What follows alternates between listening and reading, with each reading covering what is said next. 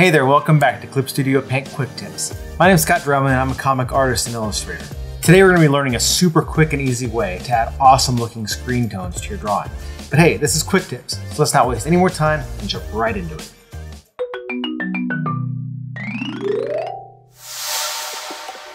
Adding screen tones can be a great way to give your drawings a ton of extra dimension, or even just add a cool stylized look.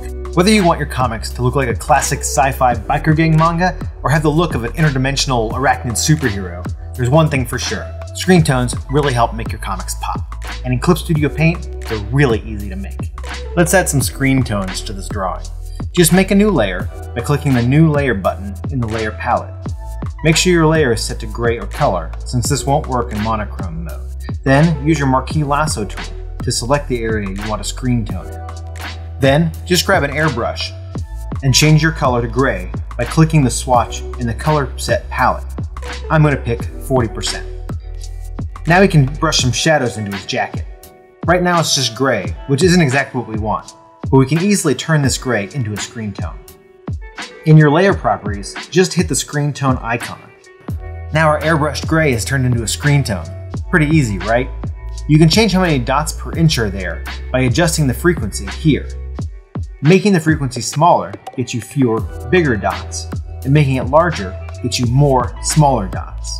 If I want to add on to other layers, it's just like coloring. I can change to a different gray, select the area I want to tone, and brush it in. The best part is that it works with any mark you make on this layer, so you can sort of color in grayscale using the screen tones with your full range of tools, like brushes, the fill tool, and erasers. I like to use a combination of all of these to get a really dynamic look.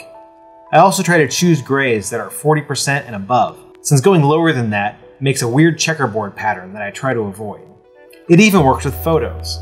Once you've applied your screen tone, you can use the tone curves to adjust the photo to get it just right by going to Edit, Tonal Correction, Tone Curve.